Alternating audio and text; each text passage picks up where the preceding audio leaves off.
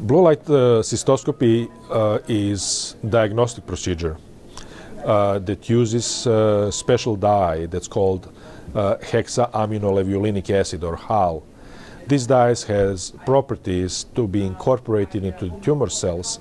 With appropriate wavelength in a blue light cystoscope, we can see tumors as red and normal as blue. So it's very clear that what's red has to be biopsied or scraped out and sent for the biopsy, and this actually led to tremendous results of this blue light cystoscopy, which is improvement in diagnosing of these tumors, leading to 14 to 41% increase in the number of the tumors found at the cystoscopy, comparing to white light, which is the cystoscopy that we use for more than 100 years. Do not think it is a urinary tract infection. It is something, it was, and it won't happen again. It requires your attention and attention of your urologist.